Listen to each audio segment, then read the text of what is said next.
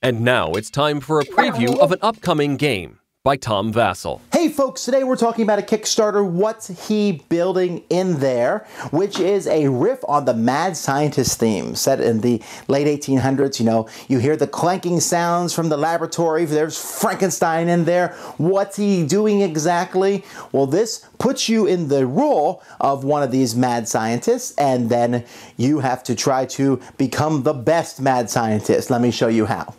Remember that what I'm showing you here is a prototype, and some of the things are going to change in this game. For example, these are very thin boards, and they'll be changed to thicker ones when the game is produced. At the beginning of the game, each player is given a project they're working on. Like, this is a neuterizing bomb, or maybe you'll get the death ray or the insane-o gas. And then a player will also get their escape, for example, a car boat, which is one of the most awesome escape things ever, or your typical submarine or hovercraft, etc. Now, what you're going to do is your goal over the course of the game is to accomplish at least one stage in both of these. And what happens is these are going to fit together, and they form a shield that you'll have in front of you. But what you're looking at here is there's stage 1, stage 2, and stage 3. If you accomplish stage 1, you get 10 points, 18 points, 30 points, 14, 25, 38. They're different points for the different ones. However, you need to accomplish everything here.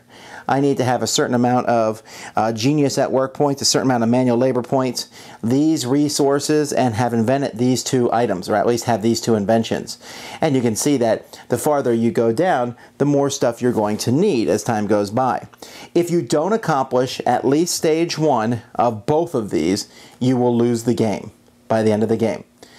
But if you have, then you'll add those points to any other points you have earned over the course of the game.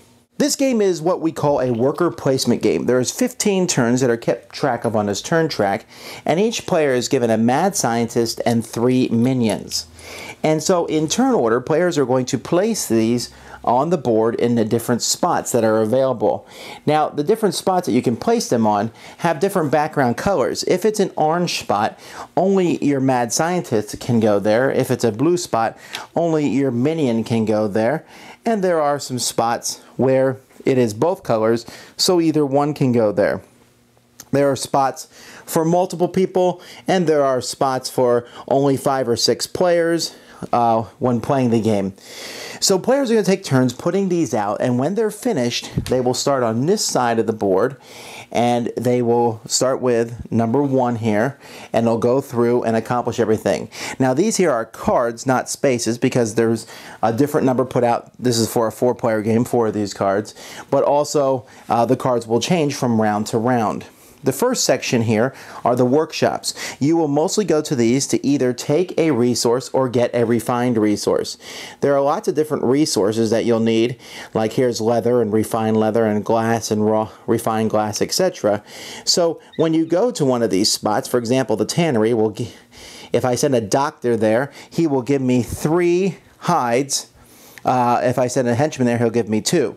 Instead of doing that, though, I can change 2 hides into a refined hide, and the henchman can do the same thing. The doctor can do it twice if I want. The thing here that's really important is whoever's first decides. So if they decide that the tannery is going to be used to produce hides, then so be it.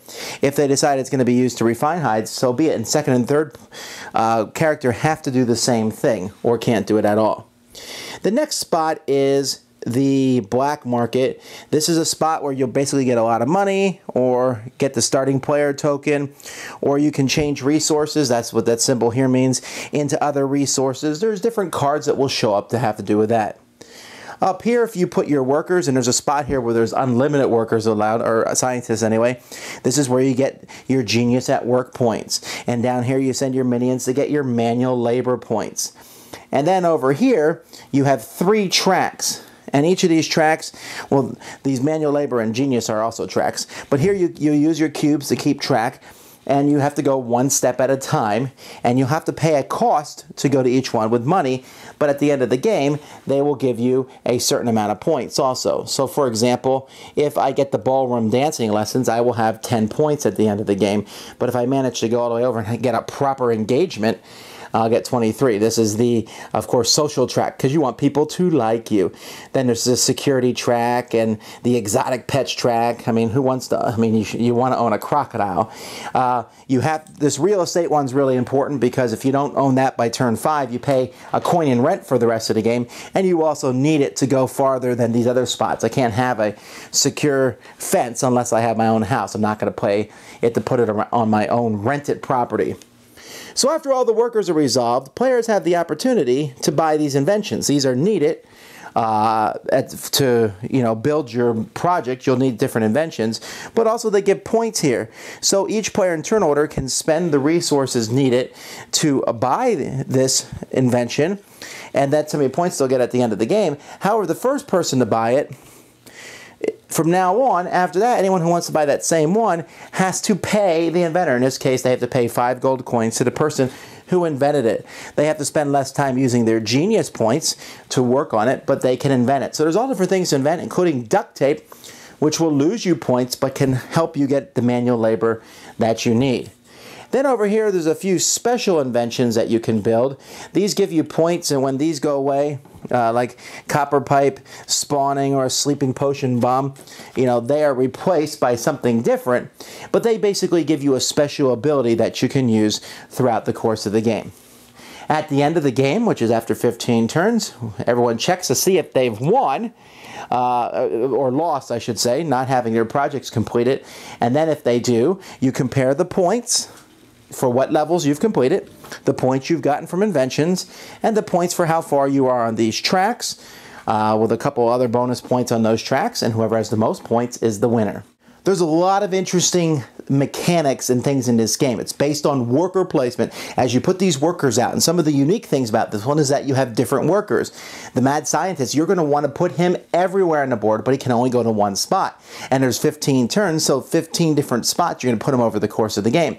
The minions, you have more of them, but they're more restricted. But even then, this game, turn order is going to matter a lot, because you are going to want to go to so many places first. You're going to want money.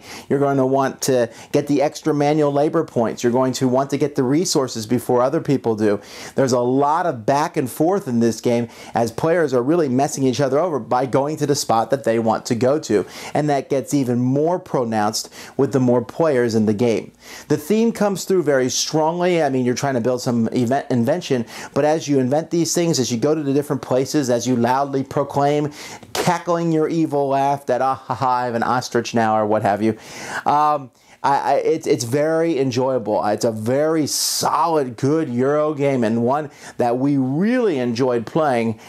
So what's he building in there is on Kickstarter right now. You have a chance to go and support it. In just a moment, we'll show you the link.